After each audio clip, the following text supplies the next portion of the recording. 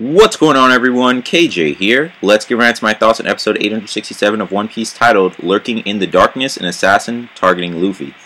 So, remember how I said I wasn't too fond of Flampe? Well, her actions in this episode was basically one of the reasons why. Well, were basically one of the reasons why, I should say.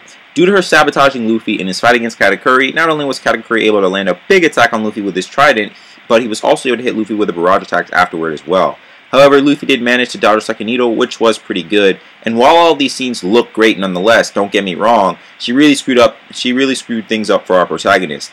But aside from that, other things that happened in this episode weren't, this episode, I'll say, while it was a good one, it wasn't like packing the heat in terms of like epic, crazy stuff throughout it as compared to other, banger episodes. It was alright, So, but seeing Oven try to make sure Luffy has no way of escaping looked nice, and I think we also got our first look at some more members of the Charlotte family in the anime, Citron and Cinnamon, who were also in Smoothie's fleet, and, they look alright, I guess, but like I said before, the main emphasis was really, I felt, on Luffy and Katakuri's fight in this episode, so while we did get updates with the other stuff that was going on, it was alright. It wasn't like, oh man, this is crazy, like, yeah, not every episode is going to be a banger, but, the pacing overall for this arc has been pretty good in the anime compared to the manga, and trust me, like, you thought some crazy stuff happened in the past, we still have tons of stuff that we haven't even seen in the anime yet that's probably going to look way better than it did in the manga, but we'll see.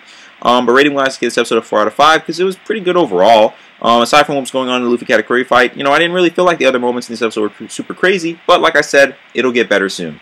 But that's pretty much it with this episode review. Let me know your thoughts on this episode in the comments down below. If you enjoyed this video, be sure to give it a like. And if you're new here, hit that subscribe button. And be sure to hit the notification bell to notify for all my uploads. But until next time, I'll see y'all later.